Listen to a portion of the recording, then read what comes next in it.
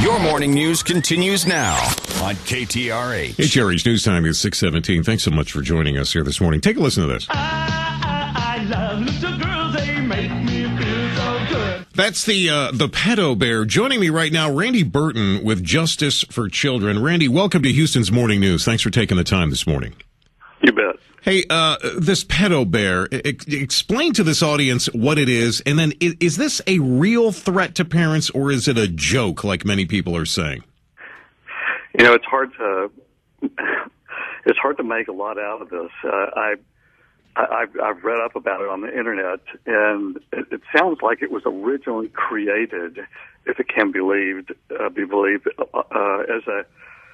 as a joke about a very serious subject, which is pedophilia. Right. And obviously, some people take god-awful liberties with little children.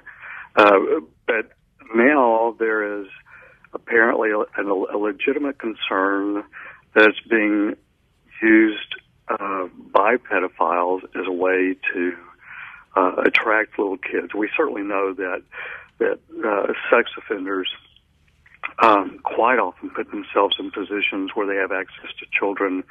All we have to do is look at that latest case with a Pennsylvania coach, where he surrounded himself with a nice-sounding children's organization, right? Exactly. Randy Burton joining us here this morning. He's with Justice for Children. Yeah, this concept. It's an illustration of this bear, and was put on the internet a couple of years ago as a joke, and it was aimed at people who are inadvertently creepy.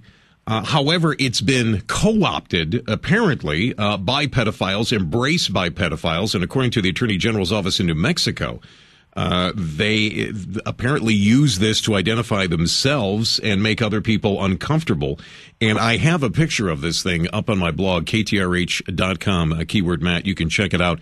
And Randy, if you would hang on for me, I want to come back and ask you if parents should happen to see this image. I know some of it, it's a sticker on the back of people's cars. People might see it on their Facebook page or in their email. What exactly it is that they should do. Back to the information and conversation with Matt.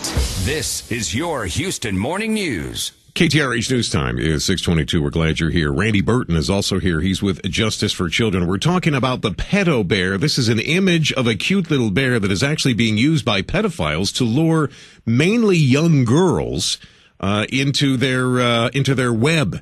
And Randy, it's not illegal to have this image. And again, if you're interested in what it looks like, KTRH.com, keyword Matt. I've got it up on the blog. Go take a look at it so you know what we're talking about here. But it's not illegal to have that, say, on your car. I've seen it on the back of people's cars or on the internet. What should parents do if they come across this thing? Well, I guess you have to use common sense, Matt. But to me, it's almost like an unofficial sex offender registry. You know, we can actually get online now and find the locations of people that have been convicted of sex crimes against people. But this, if you see this on somebody's T-shirt or you see it in a place where obviously someone has access to other children, I don't think you can be too careful in protecting your children. And I think you just have to consider it as one more resource that you need to keep your kid away from this particular person, unless it's someone you obviously know very, very, very well. Randy, Justice for Children, your organization, does it make you wonder, as it does me, that there are so many pedophiles? It seems they should be in the shadows, but they seem to be out front with their pedophilia, especially where this image is concerned. Does this just blow your mind? I mean, it does for me. Absolutely. I mean, it is scary if it's being co-opted, as you say, and that's obviously what this Attorney General is saying. I mean, we know that, for example, with child pornography, that pedophiles have used very sophisticated encryption programs and things like that so they can share these terrible images of little children. And if it's a sign that they feel comfortable enough now that they can open openly communicate with each other by having these symbols and so forth, our society is in a serious world of hurt.